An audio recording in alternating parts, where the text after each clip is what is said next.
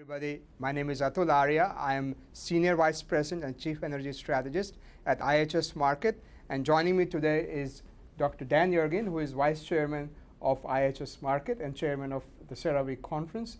And we are here today to talk about the CERAWeek Conference in India, October 8th through the 10th in New Delhi, where it's a confluence of the world's foremost experts coming to India, as well as the leaders of the Indian oil and gas industry coming to the same conference. So Dan, could you say a little bit about why going to India right now and what we will expect in this conference? Thank you, Atul.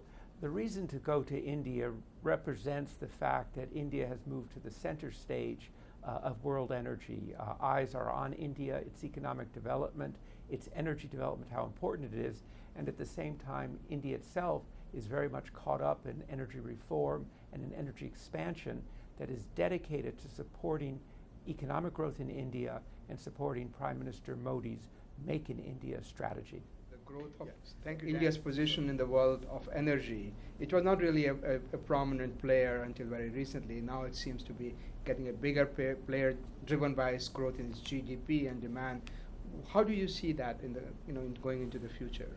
I think we've really seen a shift in focus and a shift in attention away from East Asia to India as the most important growth market for world energy.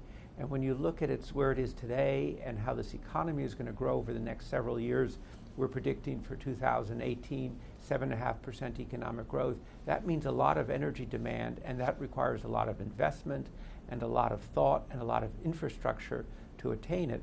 So I think from the viewpoint of the global energy industry, and the global energy industry is coming to CERAWeek in India, they're coming because this is now a central part of what is truly a global industry and such a big part.